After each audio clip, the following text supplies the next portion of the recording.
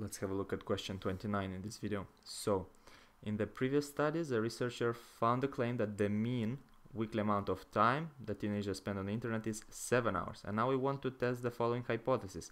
Is it 7 hours or is it different than 7 hours?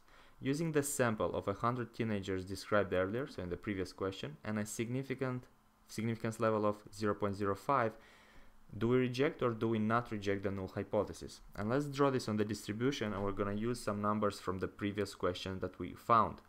So we're looking at the 5% alpha, 5% significance level. I'm going to write here a brief note about alpha. Alpha is the type 1 error, and the type 1 error shows us the probability that we are rejecting the null hypothesis when we shouldn't. So we're making a mistake there, and that's acceptable in statistics because we can never be 100% sure. We can always make mistakes. We can always make conclusions that we shouldn't. And the type 1 error in this case is 5%, meaning we have a 5% chance that we are rejecting the hypothesis when we shouldn't. We have this 5% chance of making this mistake.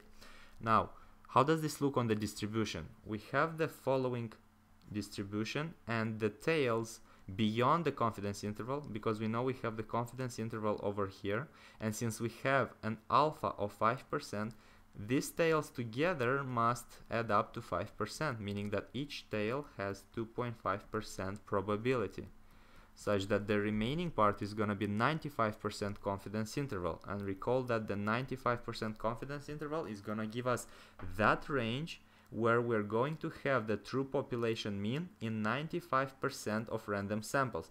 And in those 5% of the random samples, well, we just cannot estimate exactly the true population mean because it happens. We are allowed to make this mistake in statistics, and that's how we show it through our alpha on these tails. Now, let's use the data from the previous question. Let's use the data from here. So we found out the confidence interval to be between 6.2 and 6.79. So let's say 6.8. Let's round up. So we're just gonna say 6.2 and 6.8. Now, the hypothesis that this researcher has is, do we have a population mean that's equal to 7 hours? Can we have enough evidence to say that the population mean is actually 7 hours, which would be somewhere over here?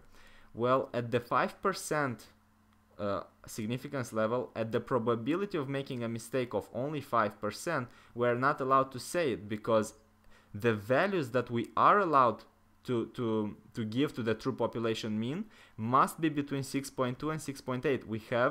We have no room for the value of 7. It's outside our confidence interval. We do not allow for such possible true population mean. So at the level of 5%, we cannot keep the hypothesis that the mean is 7. So we reject the null hypothesis. The mean number of hours on the internet, so on the net, differs significantly than 7. Hope this makes sense, and we are done.